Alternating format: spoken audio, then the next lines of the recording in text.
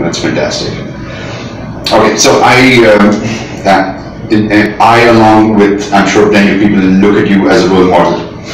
I want to be, I am already on the path of being a trainer and consulting and training people. And this is what I want to do, like right till my last breath. And I'm in a profession where I can do that. Yes. So when I look at you, I get very motivated and say, okay, this gentleman is a very inspiring figure in my life, and it just motivates me and convinces me that I'm on the right path. Thank you. So I was wondering if you could tell us something about your philosophy of happiness, or generally some personal views about the kind of life that you lead.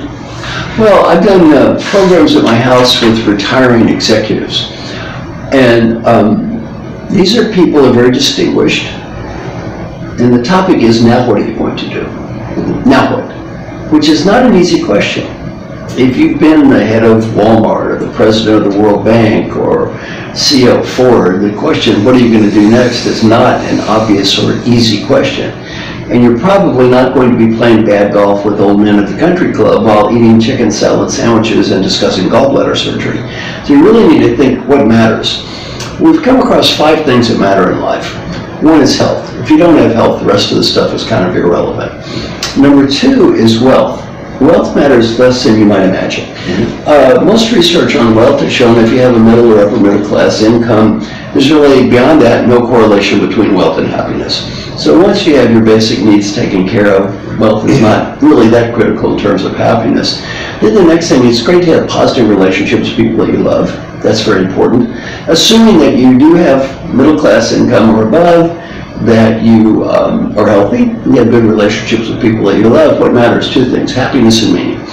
And really what we've learned is you need both simultaneously. You need to do work that provides you with meaning, and you need to do work that makes you happy. And nobody can define happiness for you but you, and nobody can define meaning for you but you. Those have to come from the inside. And to the degree you get both at the same time, you win.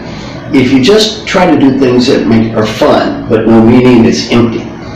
It's empty. You're stimulating yourself, but it's empty. There's no meaning. On the other hand, if you achieve meaning without enjoyment of the process, you're a victim or a martyr. You're miserable. So the essence of having that great life is simultaneous happiness and meaning. And what is happiness and meaning for you? The training world might be a wonderful world for you, as it for me. Doesn't mean it would be for everyone, though. So I love my job. I don't have to work. Why am I here?